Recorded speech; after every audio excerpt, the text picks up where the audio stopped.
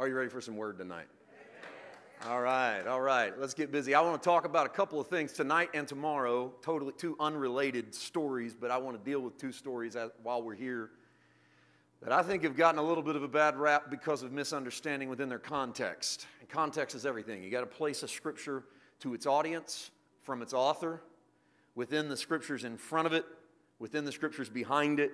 What are they trying to say? What are they trying to do?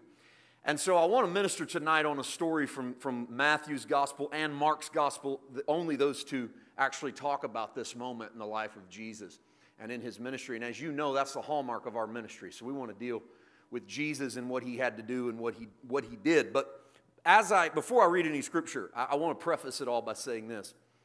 I do a lot of travel in churches. It's probably 50% at this point of what we're doing. The other 50% is church groups in homes, backyards, pool houses, clubhouses, HOA meeting halls, hotel banquet rooms, I don't know, wherever a bunch of people want to get together and hear about Jesus, we'll usually go. But in the church at large, there is still a tragic thing happening. There's an insane amount of preaching to the old Adam. Anybody know what I'm talking about? Paul said that Jesus came as the last Adam to take care of the problems of the first Adam. There's not the first Adam and the second Adam. There's the first Adam and the last Adam. Because Jesus wasn't coming along so he could be Adam number 2 until Adam number 3, namely you, came along. So God wanted to take care of all of it at Calvary, so the last Adam took care of it at Calvary. But we're still preaching to the first Adam as if the last Adam hasn't come, died, rose from the dead, and ascended to the right hand of the Father. And what I mean by preaching to the first Adam is that we continue to preach behavior modification. We continue to talk to people about what they need to do to clean them up. And you can't clean up that which is dead. You can, but it's still dead. I mean, it's rotting, it's gone. So it's not about behavior modification. It's not about cleaning up. And how many of you know that if you're in a place where you continue to hear about clean up your act, clean up your attitude, you will shortcut actually cleaning it up and fake it till you make it.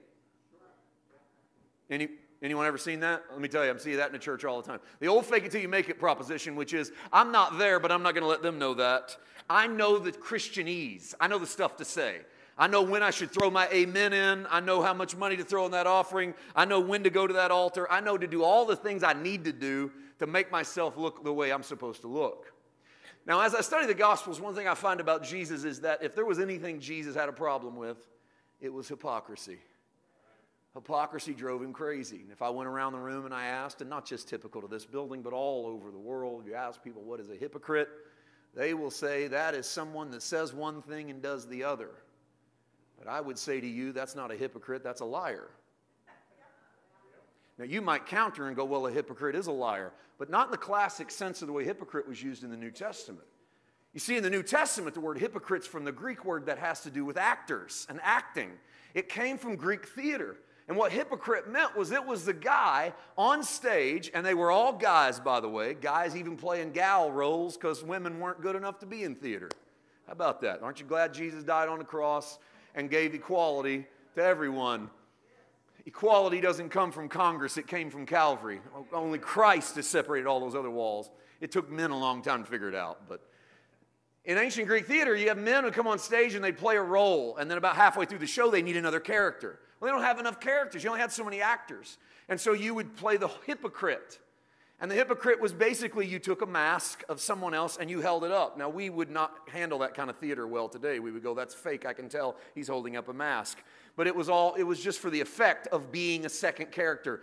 You could even change again and be a third character. That was the role of the hypocrite. It was the person who was playing another role. When Jesus accuses people of being hypocrites, he's not talking about our definition, which is a guy that says one thing and does another. He's talking about a guy that puts on a front so he can convince people he's something he's not. Or, in other words, somebody that is putting something out there to affect what you think about them so that you may not realize who they really are. Or as I just now called it, fake it till you make it.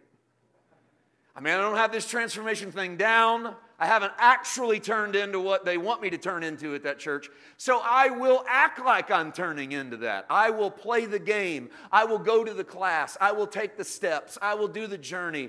And Jesus confronts the Pharisees in Matthew 15. He runs into a bunch of guys. Him and his disciples are going to go eat.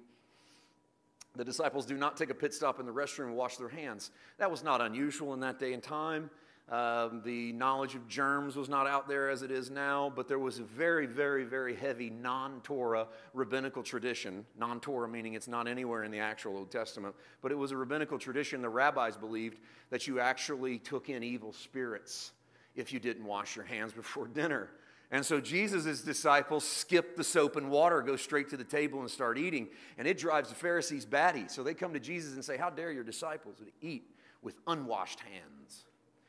And Jesus and the Pharisees in both Mark 7 and in Matthew 15 have this verbal spat, this confrontation, which actually concludes with Jesus calling them hypocrites, which in the classic definition means you're one thing, but then you're putting on a mask so nobody knows what you really are. Because what is wrong in the Pharisee world, and I'll come back to the theology of that whole hand-washing bit in just a second, but what's wrong in the Pharisee world is that they have become extremely concerned with what other people perceive them as.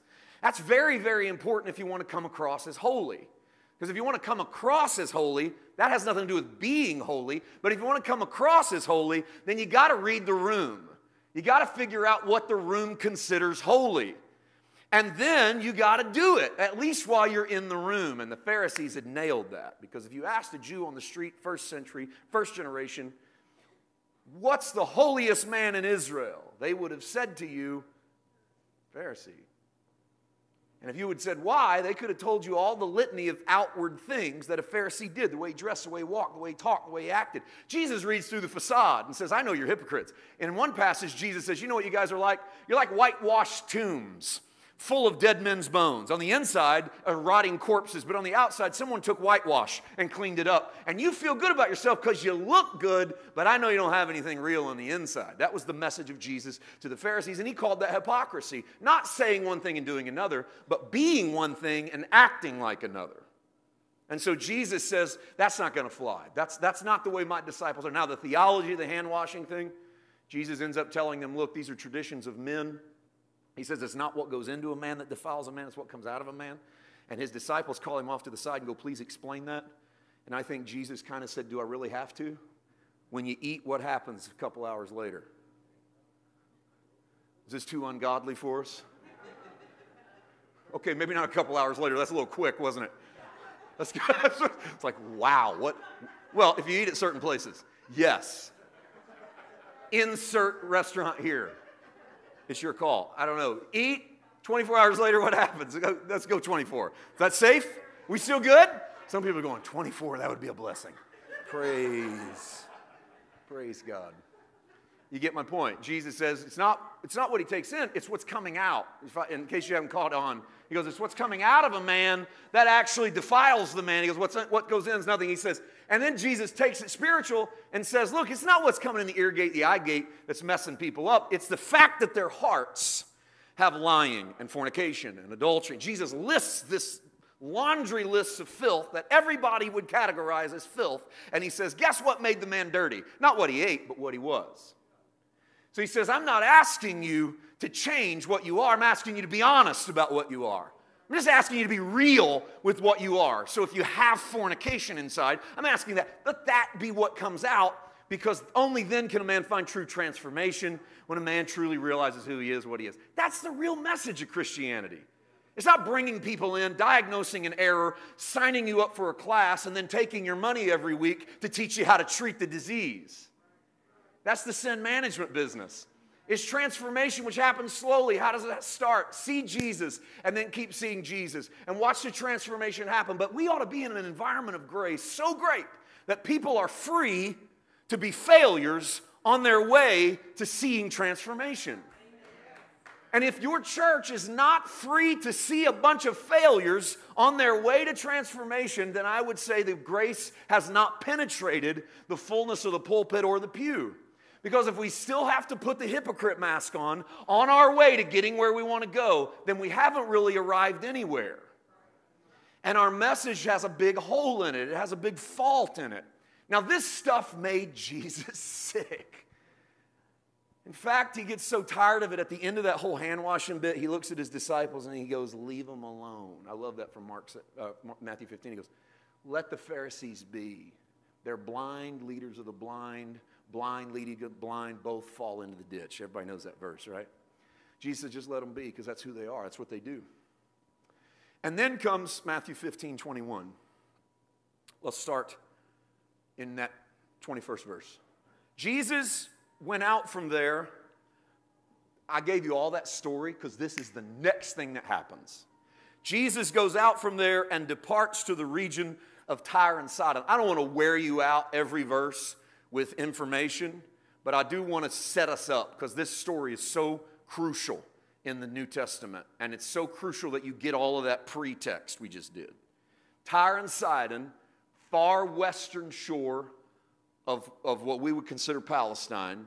Tyre is a port city on the Mediterranean Sea. This could quite possibly be the farthest north, and it's definitely the farthest west that Jesus ever goes in his earthly ministry. What else is important about Tyre? It's at the top end of what would have been the tribe of Asher in the Old Testament, but it's at the far northwest corner, the far northwest quadrant of what would be considered Israel, but there's not a whole lot of Israelites living there. There's not a whole lot. Israelite would have been an anachronistic term. They weren't a nation. They're a people. There was not a whole lot of Jews living there. Let's go religious. Not a whole lot of Jews living in the land of Tyre. Jesus goes there as an escape. In fact, when Mark 7 tells this story right here, it says Jesus went to the region of Tyre and Sidon and went into a house and told them not to tell anyone he was there. What's that sound like? Vacation. Right? I mean, to me, Jesus, he doesn't go to feed people. He doesn't go to walk on water. He doesn't go to raise the dead. He doesn't go to cast out devils. He goes to get away. In fact, he goes to get away and says, don't tell anybody I'm here. I'm in this house. Now, he knows someone there. He's not just a random stranger. Somebody lets him into their house. He stays. And as he's there, he doesn't want to be bothered. And it's not a hatred for people. Jesus isn't burned out. I honestly think Jesus is a little frustrated with the Pharisees. I really do, because of the story that's about to happen. I think this whole hypocrite thing has driven, and sometimes we don't think Jesus thought that way. He was he was above all these human emotions. He didn't get tired. He didn't go to the bathroom. You know, none of the stuff that makes us human. But I got news for you. Yeah, he had all that stuff. And so I think after constant verbal sparring with the Pharisees, he goes, you know, boys, let's get away. We got a beach house in Tyre. It's right on the Mediterranean Sea. Beautiful spot. Let's go spend a couple of days. Let's hole up in the house, not even going to tell anybody that we're there. Let's just refresh, recharge. We'll go. We'll have a good time. We'll come back. And as Jesus gets into the land of Tyre and Sidon, verse 22, Matthew 15. And behold, a woman of Canaan came from that region and cried out to him, saying, have mercy on me, O Lord, Son of David. My daughter is severely demon-possessed. It's important at the top of the verse for you to realize who the woman is. The Bible says it's a woman of Canaan. Mark 7 says a woman born a Gentile, born a Greek, Syro-Phoenician by nature. Now we got 3 pieces of information. She's from Canaan, in the land of Syria, and she's Phoenician. Or let me try to help just a little bit. Canaan is the land Israel was supposed to possess. You never called a Jew a Canaanite, because a Jew was the son of Abraham. They were called Jews. They might be from Asher. They might be from Naphtali. They might be from Judah, but they weren't from Canaan. So if you introduce someone as a Canaanite, you're introducing them as a Gentile. If you introduce someone from Syria, you're introducing a member of the Roman Empire. And if you introduce someone as Phoenician, you're introducing someone who probably doesn't even speak good Hebrew. So the woman's born in Canaan, in the nation of Syria. She speaks the Phoenician tongue. And if you missed it in all of that, she ain't a Jew. There's nothing about her that's Jewish except for a bizarre statement at the end of the verse, or the middle of the verse. What does she say to Jesus? Have mercy on me who? Son of David, a decidedly Jewish introduction. Here is a woman who is, and I'm going to just repeat one more time, born in Canaan, under the Syrian flag, speaking Phoenician, who comes in probably broken Hebrew, or at least Aramaic, the street language of the day, and speaks to Jesus and says, hey, son of David, have mercy on me. My daughter is possessed. My daughter's grievously vexed. Jesus had just walked away from hypocrisy, from the Pharisees. A bunch of guys that said they were one thing, put a mask up, but then Jesus knew that inside were dead men's bones. He ran from that to a beach house so he could have a couple days off. And what's the first person that knocks on the door? A Canaanite, Syrian, Phoenician-tongued woman doesn't know anything about Judaism that calls him, hey, son of David. And Jesus probably goes, oh, come on. No matter where I go, I mean, here's a Gentile now who has approached me completely out of her element.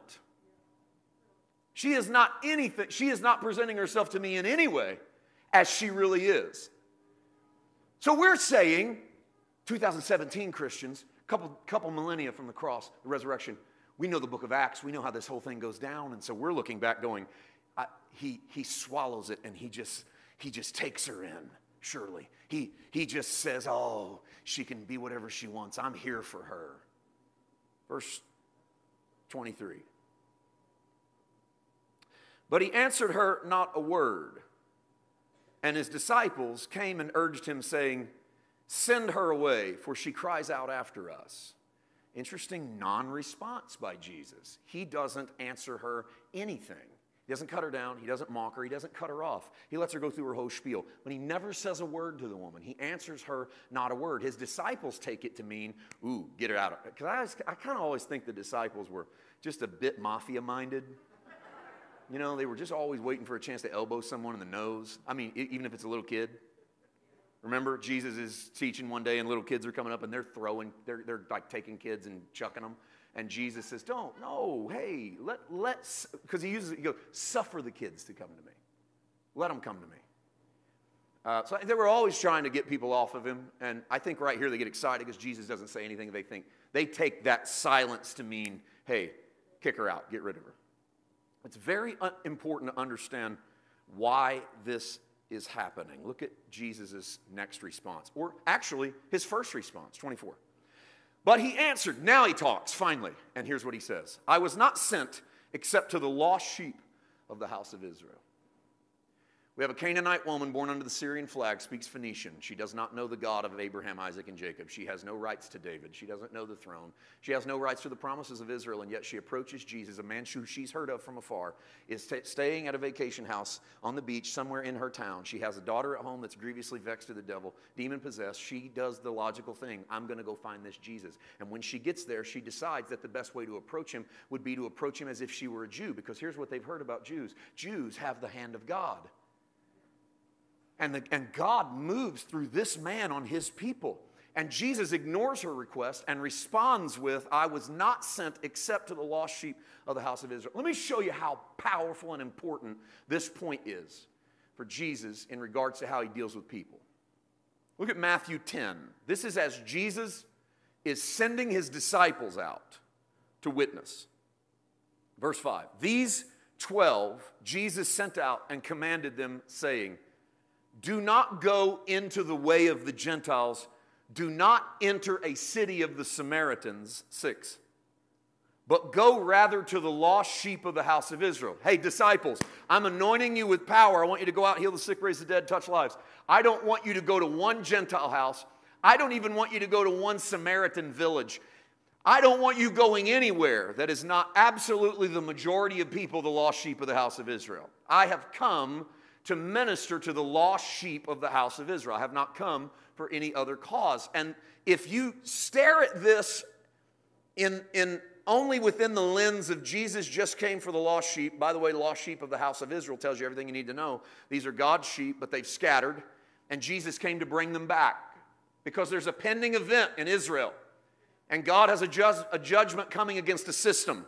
And God does everything in his power to bring as many sheep into the fold as he can. They've been going in and out. He wants them to come in through Jesus. And you can come in through Jesus. Jesus, the culmination of all the promises made to Abraham, are fulfilled in one man, and his name is Jesus. And Jesus comes preaching that from day one. Kingdom is at hand. Kingdom is at hand. All you got to do is reach out and grab it. I'm what Daddy looks like. I'm the fulfillment of all the promises. I am the land. I am the promise. I am the seed. I am the everything you've ever been waiting for. It's all wrapped up in me. Now, Israel doesn't take that on the whole, and it breaks his heart. Jerusalem, oh Jerusalem, why is I wanted to gather you in as a hen gathers her chicks, but you would not let me. They reject him, but his ministry's focused at that. If you just look at that, you don't know anything else, it's easy to walk away from scriptures like this and go, God's a racist, because all he really cared to do was come for the lost sheep of the house of Israel. And he rejects a Canaanite, Syrian, Phoenician woman who comes to him with a legitimate need. And he won't have anything to do with her because all he cares about is Israel.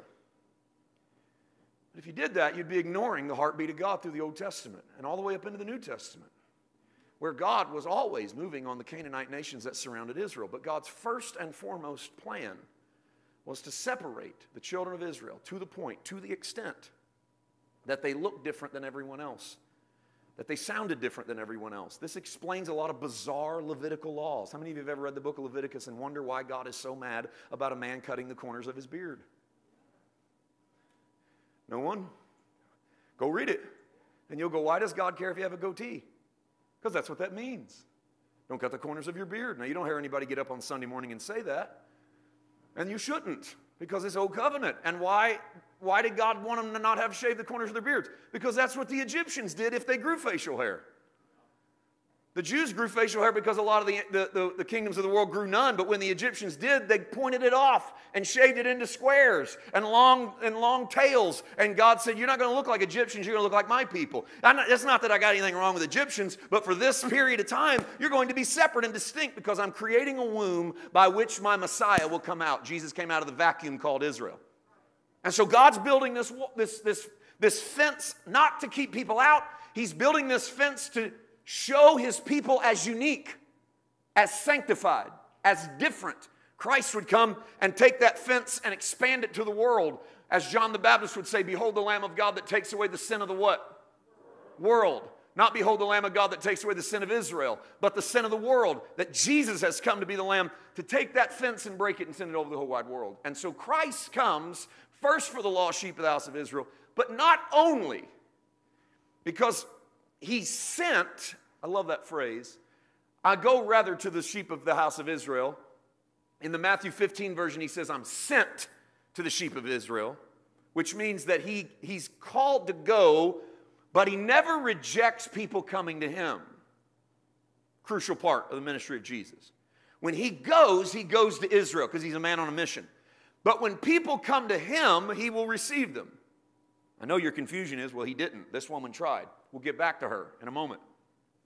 When Jesus stands up in Luke 4 and he reads from the scroll of Isaiah, remember that? And he unfolds Isaiah 61. He says, the Spirit of the Lord is upon me, for he hath anointed me to preach the gospel to the poor, recovery sight to the blind, all those wonderful, beautiful things.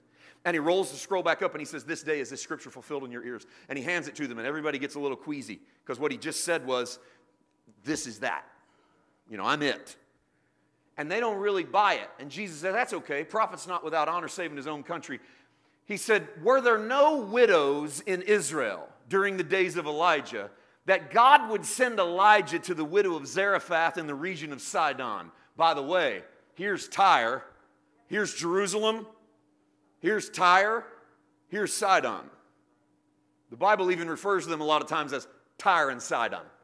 This twin city port at the north side of Palestine. Jesus says, were there no widows in Israel that God would send Elijah to the widow of Zarephath in Sidon? In case you don't realize, the widow of Zarephath was a Gentile. And what Jesus was saying is, were there no widows in the land of Israel? Why would God send Elijah to a Gentile? He says, in case you missed that one, I'll give you another one. He says, were there no lepers in the land of Israel?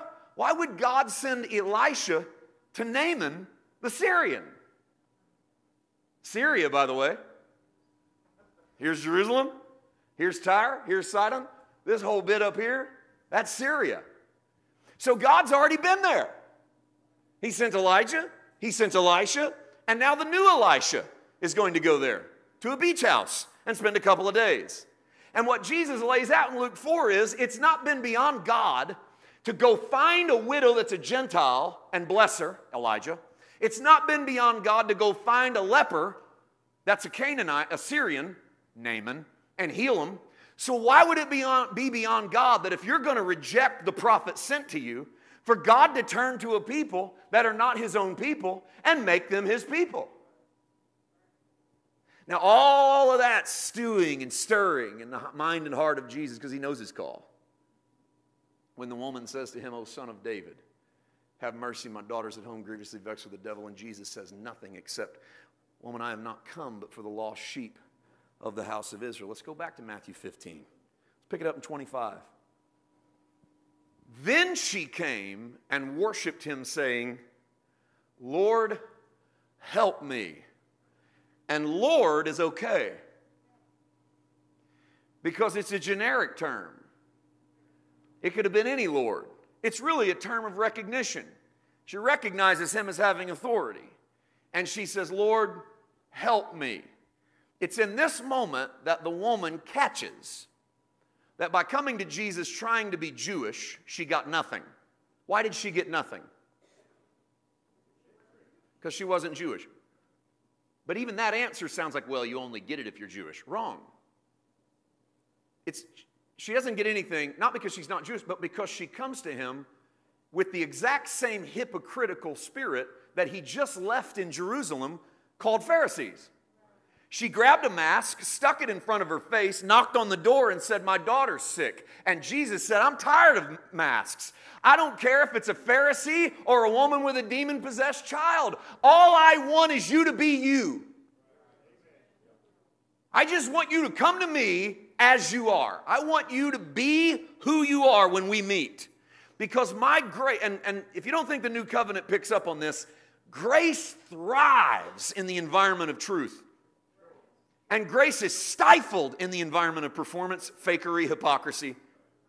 What does James say? God resists the proud but gives grace to the... Everybody knows it. To the humble. What's the humble mean? It's a guy that knows who he is. He admits it. If he's Canaanite, Syrian, Phoenician, he doesn't come up and act Hebrew. He just goes to the Father and says, Lord, help me. But he answered and said, it's not good to take the children's bread and throw it to the little dogs. Now, when I titled this in my mind today, I titled it Lost Sheep and Little Dogs, because I felt like Jesus does this on purpose. He just spoke, I came for lost sheep. She changes her tune and says, okay, help me. And Jesus says, why would I take bread meant for my children? He doesn't say my, but that's the insinuation. Why would I take bread meant for the Father's children? Because you talk about Israel, you talk about family.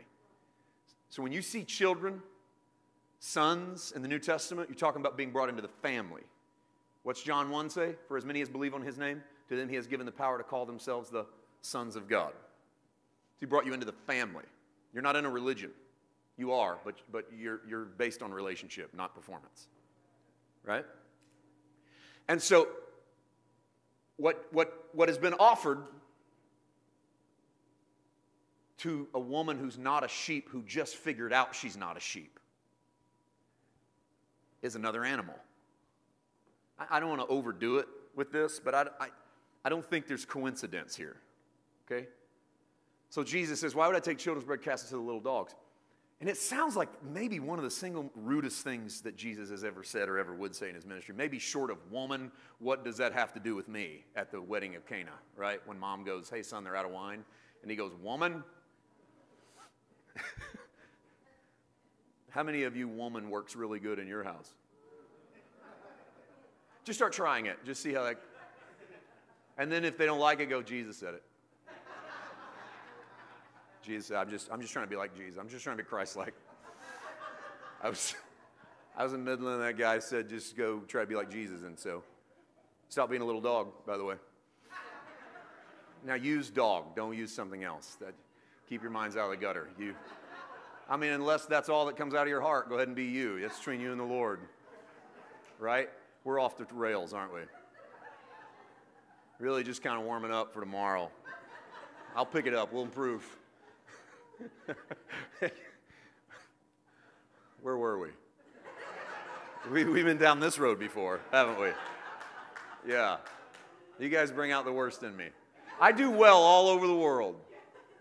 I'm articulate. I flow from point A to B to C. Then I get to Midland. Jesus offers another animal. He goes, why would I take children's bread offered to little dogs? It sounds rough. It's not as bad as it sounds. Because Jesus takes The Greek word here, the Greek word is actually little, dog. Because the old King James says, well, I just take the bread and give it to dogs. You go, oh, that's rough. The New King James cleans it up. They use the Greek adjective little because it's a whole different kind of dog. It's not a yard dog. It's not the dog that runs in and out. It's a lap dog. It's actually the Greek word for lap dog. And the lap dog sits in the king's chair at the head of the table on the master's lap, and the master pets him, right? You know, little lap dog. Anybody got one of those? I see people pointing. Yeah, you know what I'm talking about. Jesus says, why would I take the bread that's meant for the children and hand it to the lap dog? Jesus has identified a problem. And before we go any further, I want to identify it with him. And I want you to see it. Jesus is not trying to insult her. He's trying to put her in the place at the table that she is spiritually based upon what Jesus has come to do, which is feed the children bread, find the lost sheep. Jesus said, why would I give the bread and cast it to the dogs? What Jesus wants to make sure is that whatever he's about to give with reception, because she's not Jewish. Jesus throws healings out all the time. He never has people qualifying. He's throwing these out at the lost sheep of the house of Israel, who are worthy by Abraham's promise. But here's a Syrian, Canaanite, Phoenician-speaking woman who's already got one strike against her for acting Jewish. And Jesus wants to make sure that he is talking to who he thinks he's talking. He wants to make sure, and I know this because we have previous moment in this gospel where Jesus tells us how to treat individuals. You remember this from Matthew 7? Judge not lest you be judged in like manner. For whatever measure you judge out, the same measure is repeated back to you. What's Jesus saying? Shakespeare grabbed it and wrote a play called Measure for Measure. You give a measure, you get a measure. Whatever you give out, you give back. If you give judgment, get ready, you get judgment back. If you give good things, you can get good things back. That's Matthew 7.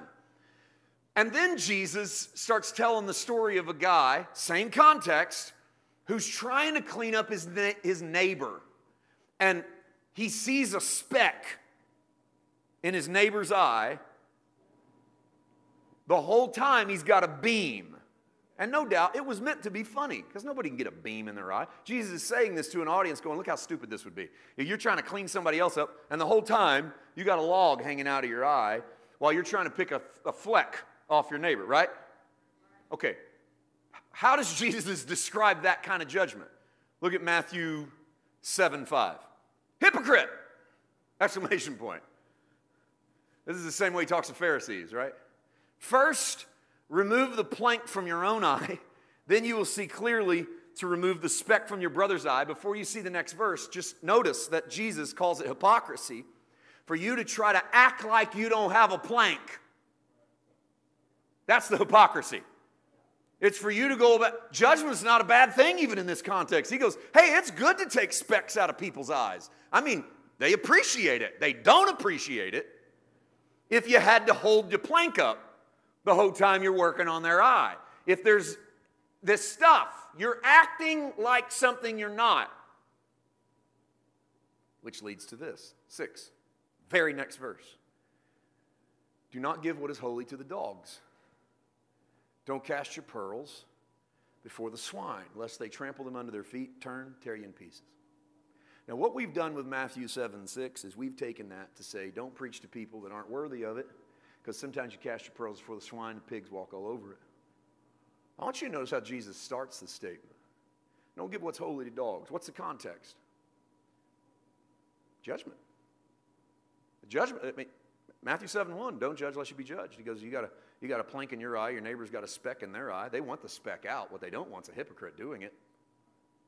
He says, so be very careful what you present, how you present, and who you are. He says, because, and this is a crucial moment that's coming up. What book are we in? Matthew. What book is our Syrophoenician woman? Matthew 15, just a few chapters later. Well, Jesus is setting us up to say, don't give what is holy to the dogs. He's not saying don't give what's holy to Gentiles, but he's saying that there has to be an admission of who we are before we can receive what is holy. In other words, there has to be an admission of who we are before we can receive God's grace. Because God resists the proud and gives grace to the humble. Now, God's not asking you to go act like you're a sinner in front of God all day long. Don't get an identity crisis. If you're a new creation, you're a new creation. Don't go sniffling in front of God going, oh, I'm a sinner such as I. Please forgive me today. You already are a child of God. But when we come to Him, let's be real with who we are. We don't have to confess what we wish we would be so that we will become it. You are what the Bible says you are. Believe you are who He says you are. And receive grace upon grace. Because of His fullness, we've already received grace for grace. Let's go back to Matthew 15. She said, yes, Lord.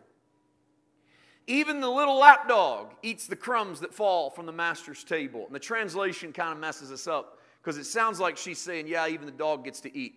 But what she's saying in the Greek syntax is, the kids have so much, they wouldn't miss the crumbs if you'd feed them to the lapdog. Okay? The sheep get so much, what would it hurt for one little lapdog, she says. Just get a crumb. This is the first time she's admitted she's the little lapdog. Did you catch it? You got enough food to feed all your kids. What would it hurt to feed one little lapdog? Now what do you think Jesus' response is going to be? Next verse. Jesus answered and said to her, woman, great is your faith. Let it be to you as you desire. And her daughter was healed from that very hour. What unlocks the grace of God in our life? Faith. It's all God's ever been looking for out of people. As many as believe on Him, He hath given them the authority. He gives them the authority in the Greek, the authority to call themselves sons of God. If by one man's offense death came upon many, we used to quote this every Sunday right here, right? As you close service. How much more they who receive abundance of grace and of the gift of righteousness shall reign in life through the one man, Christ Jesus. What's Paul saying there in Romans? Saying that one man died and everybody inherited it. How much better is it that one man succeeded and all we have to do is receive abundance of grace? Let me say it again. All we have to do is receive abundance of grace and the gift of righteousness, and we reign in life. We don't have to do, we don't have to act, we don't have to perform, we have to receive. So Paul gets to Romans 10, and he says, how can they believe unless they hear someone preach to them? And how can someone preach to them unless he be sent to them? For as it is written, beautiful are the feet of those who proclaim the gospel of glad tidings and peace. And then he says this, for faith comes by hearing, and hearing the word of original Greek, Christos. The more I hear of Christ, the more my faith grows. Did you notice that when Paul in Romans 10 says Israel doesn't know Him, but they've got to hear about Him? He says the only way they're going to know Him is to hear Him. The only way they're going to hear Him is for someone to preach. The only way someone's going to preach is if someone's sent. Why? Because faith can't come without hearing. They have to hear. If they hear, they can believe. And then Paul proclaims that they would literally be in. They would be able to call themselves sons of Abraham and sons of God. So what was he waiting on for the Syrophoenician woman? He does not say to her, woman, great are your works. Woman, great is your attitude. Great is your faith. You see, when you came to me as a Jew, you were trying to come to me as something you were not, because you hoped that that would earn you something. You did not have the ability to do it, but you came to me with a mask on, and you thought I would give this to you. But all I really wanted you to do was come to me the way you are. Just be you. And when you get here, just believe that I'm me. And if the you meets the me, and the you believes on the me, woman, go your way. You have whatever it is you want. See, I don't believe there's anything that the Father will deny to you through His grace, as long as you meet Him believing on who He is. But so many of us plug in who we are, who we wish we could be, what we promise God will be. We make God conditional promises. Lord, if you'll do this for me, here's what I promise that I will do for you. If you'll bless me, you'll touch my family, you'll bless my kids, you'll bless our finances, here's what I'll do. We even try to make them really holy promises because we know that we believe He won't be responsive to the unholy promises. He only wants really good theologically scriptural-based promises. So we'll tell God that we'll do stuff, and then we'll quote Scripture to Him.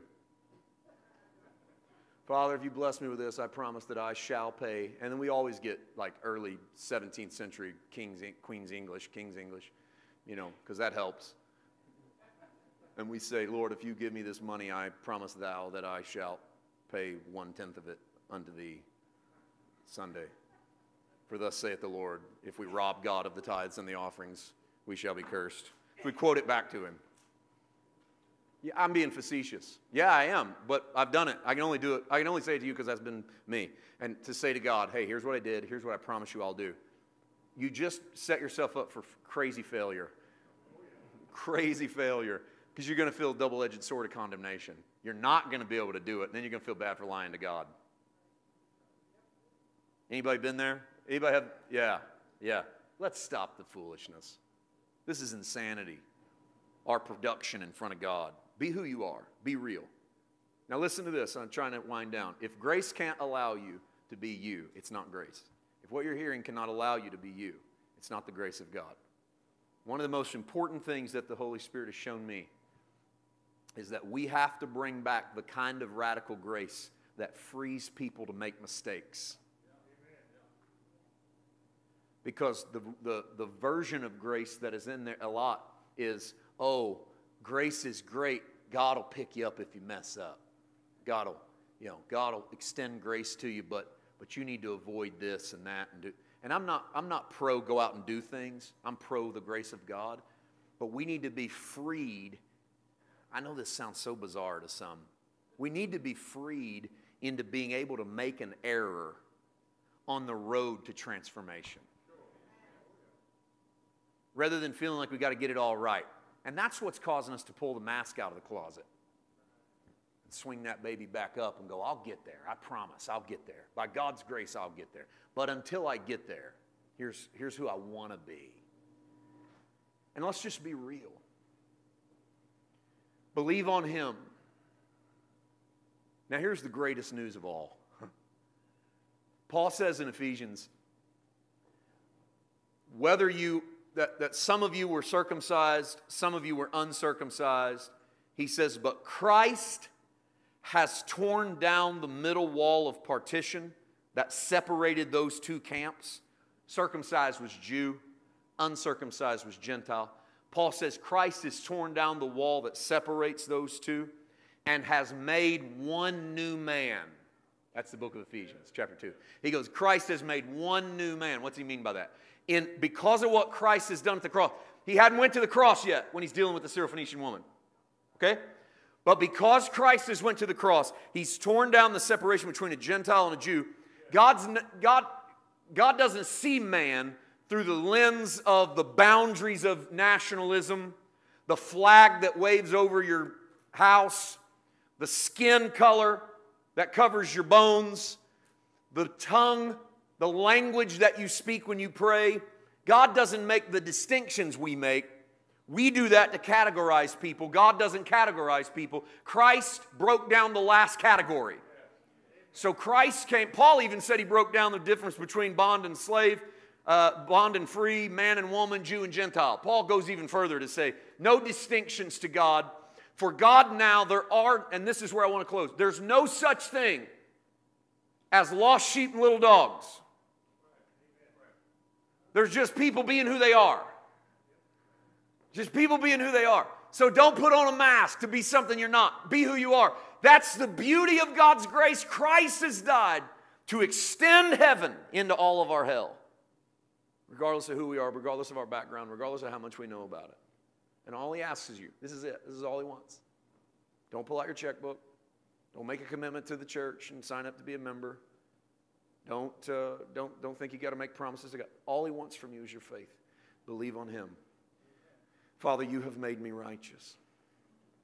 What I just presented to you was a Christocentric viewpoint of Christianity. Why it sounds so odd is because our palate is tuned to a man-centric view of Christianity. Our palate is so tuned to a man-centric view that we think something's wrong with preaching that doesn't tell us what to do. Because our palate only knows, I got to go get me fixed. I'm here to tell you that if any man be in Christ, he is a new creation. Old things are passed away, all things become new. You want to see transformation? I don't believe you've ever met Jesus and didn't want to see transformation. It's going to come by beholding his face, not by sticking up masks, faking it till you make it. Be who you are, accept the grace of God, believe it by faith, let transformation happen, even if it's slow, even if it's painfully slow, and dare I say, even if it never manifests itself in the natural.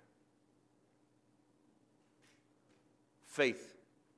Because what happens is it doesn't manifest fast enough. This is classic. Doesn't manifest fast enough, so we